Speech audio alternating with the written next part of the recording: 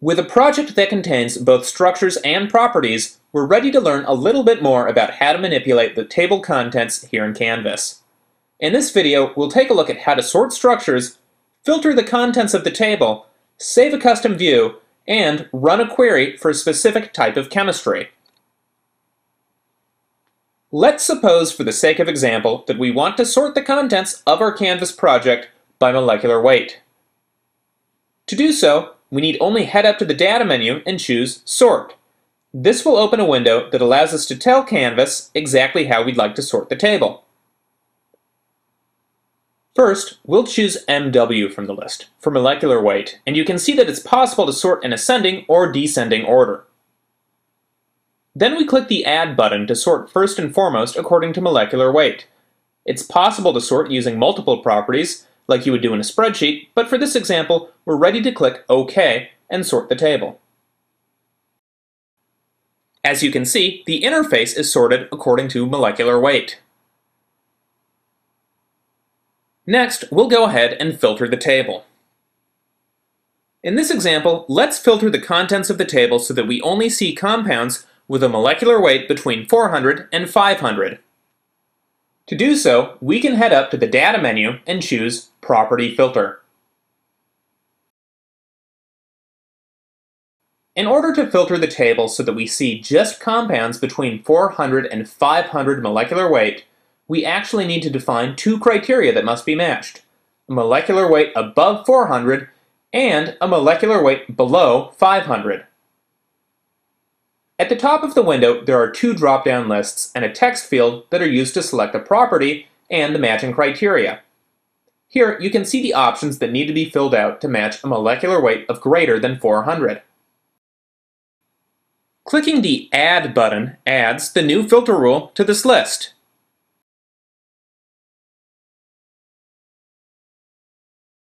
Next, here's what things look like after we add the second filter rule. One quick note here. In this example, we want to make sure the AND toggle is selected rather than the OR toggle. To apply the filter, click Run. You can also save filters if you want to apply them again in the future. And after the filter has been applied, you can see that the first row in the table has a molecular weight of just above 400, and the last row has a molecular weight of just below 500. Right now, you may be wondering where exactly the rest of our compounds have gone. The answer is that those compounds that were filtered out are still available for us to work with, but at the moment, they're just hidden from view. Canvas keeps track of subsets of compounds using what's called a view. The master view is whatever happens to be present in the main Canvas window. It's possible to save the current subset of visible compounds as what's called a custom view. This is something that's saved apart from the master view and can be hidden and then redisplayed whenever we like. To save a custom view of our currently visible compounds, those with a molecular weight between 400 and 500, we'll choose Save As under the View menu. This presents us with a window where we can name our custom view and save a short description of what the custom view actually contains. As far as the other options go, in this case, it's important to choose all rows rather than selected rows. Doing so will result in all currently visible rows being saved to the custom view. Choosing selected rows wouldn't have saved any rows in this instance, since no rows are currently selected. Clicking on OK will save the view. By default, the option to open the view in a new window is checked. After saving the custom view, this is what it looks like when it appears in its own window. You've probably noticed that there's a lot of similarity between the menu bars in the master view and this custom view window. One important thing to be aware of is that there's a view menu in the custom view window, and choosing the option Apply to Master View will allow you to replace the contents of the main Canvas table, the contents of the master view that is, with those of the custom view. There are two ways to open custom views that you've saved. The first is to choose Open from the View menu in the main Canvas window. The second is to use the Project View pane, which stores all of our saved views. You can double-click on the view to open it in a new window, or right-click it to expose additional options. Finally, if you want to reveal all of the hidden rows in the master view, doing so is a very easy matter. Under the View menu, simply choose Undo All View Changes. Keep in mind that doing so in this case will also undo our previous sorting operation, which was itself a view change. Not only can we filter the master view in Canvas according to structure properties, it's also possible to filter or retrieve compounds according to their substructures. Chemistry filters and substructure queries are the tools in Canvas that make this possible. To use a chemistry filter, you can choose Chemistry Filter under the Data menu. In the Chemistry Filter window, you can edit the table to specify smarts patterns that you wish to see in your compounds, as well as the minimum and maximum number of times you'd like those patterns to appear in any of the compounds. It's possible to save and import your own custom chemistry filters, but one of the most useful aspects of this table is the ability to perform Rios filtering. The built-in Rios filters will filter out reactive and non-drug-like chemistry. Clicking on the Run button will perform the actual filtering. Here's what it looks like after I apply the Rios filter. If you're paying attention, you probably noticed that different compounds are now visible at the top of the table. And if you're paying really close attention, you may have already noticed that there's an indicator in the lower right-hand corner of the Canvas window. It tells us how many rows and columns are visible or selected, and right now, there are only 57 rows that remain in the table after filtering. Substructure queries can be performed by choosing Substructure Query under the Query menu. To search for compounds that match a specific substructure, you can either enter the smarts pattern for that structure and click Preview, as shown here, or you can import a mol file that describes exactly the pattern that you'd like to match. Clicking on Find Matches will filter the compounds accordingly.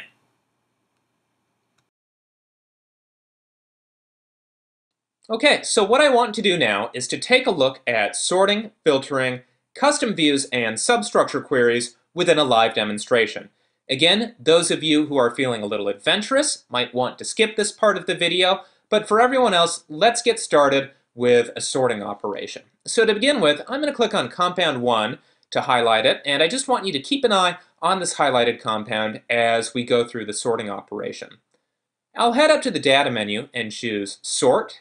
This opens a window where we've got this list of properties in a drop-down menu. I'll just choose MW right there for molecular weight, and I'll sort this in descending order. And I'll click on Add to add this to the list of the properties that we're sorting by. We can sort by multiple properties if we want, but in this case, I'll just sort according to the one property, and I'll click on OK to run that sorting operation. And you can see that not only is the table sorted, but Canvas automatically jumps down to the location in the table where our highlighted compound now appears. So it gives us a little bit of context for what we were working with before, which is really nice. Here at the top of the table, we see large compounds with a molecular weight of just above 700, and we see the large size reflected in the 2D structures right here.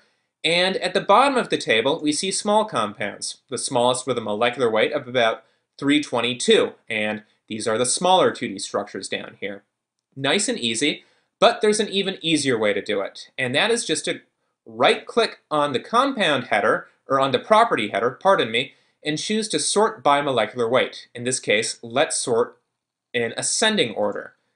So you can see that we jump to that highlighted compound again, and at the top of the table, we've got our small compounds.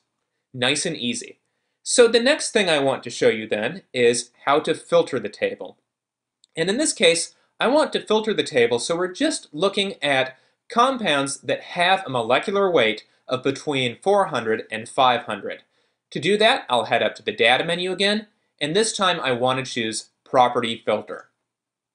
This opens up a fairly intuitive interface. I'll just choose MW for molecular weight from the list of properties, and at first I'm going to say molecular weight of greater than 400. and I click on Add to go ahead and add this to what's called the filter string, the next thing I do is to specify a molecular weight of less than 500. And I'm going to go ahead and add that as well. You can see that this AND toggle right here is reflected in the filter string, and it's just doing a quick or a simple Boolean operation that says filter the table so that this rule and this rule both apply, and only the compounds that meet both rules are going to remain in the table. I'll click on Run to run this filtering operation, and Canvas asks if I want to save the filter in case I want to use it again. This is just an example, so I'll say no, I don't want to save the filter. And sure enough, we can see that here at the top of the table, we've got a compound with a molecular weight of just above 400, and at the bottom of the table, a molecular weight of just below 500. So at this point, we've got these 89 compounds that remain after we filtered the table. And what I want to do is save a custom view. A custom view is just a state that the main Canvas table, the master view, is in at any given time that we save, and that we can go ahead and call up at any given moment in the future. To do that, I'll click on the View menu and choose to Save As. I type a name for my custom view, and I'll type a description.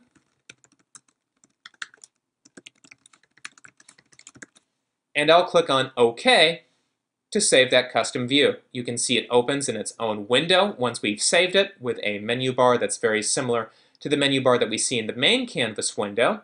And I'm going to dismiss that and draw your attention over here to the project view, where under Views, if I expand that toggle, I'll just right-click on it, and you can see that we can open that custom view at any point in the future, or Apply to Master. And what Apply to Master means is to take that custom view and have it appear in the master view or the main Canvas window.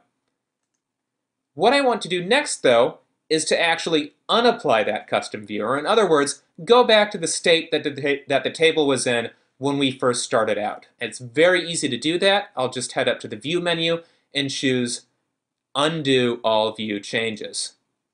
So you can see that our highlighted compound is once again at the top of the table, and not only that, but we have compounds of molecular weight greater than 500 and compounds of molecular weight less than 400, and the sorting operation has been undone. Nice and easy again. So next, I want to go ahead and filter by chemistry. The way that I'm going to do that, again, it's under the Data menu, and instead of Property Filter, this time we're choosing Chemistry Filter. It's similar to before, where we can specify smarts patterns and click on Run to filter the table, and we can also save specific filters. In this case, I want to apply a filter that actually comes with Canvas. It's installed with Canvas when you install the program, and it's called REOS. And this is going to filter out compounds that are reactive or aren't especially drug-like. So I'm just going to choose that from the list of existing filters and click on Run. Takes just a moment to filter the table here, and you can see that of the 188 compounds we initially had, we've only got 57 left in the table, and it's removed compounds that just aren't especially drug-like or might have reactive functional groups.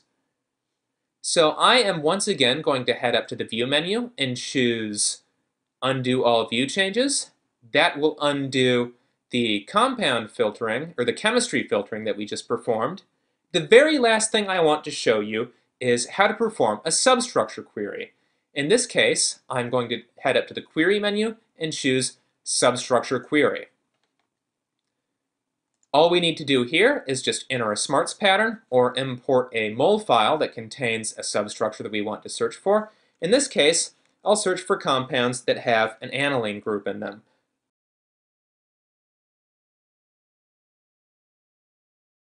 And what we want to do is choose Find Matches.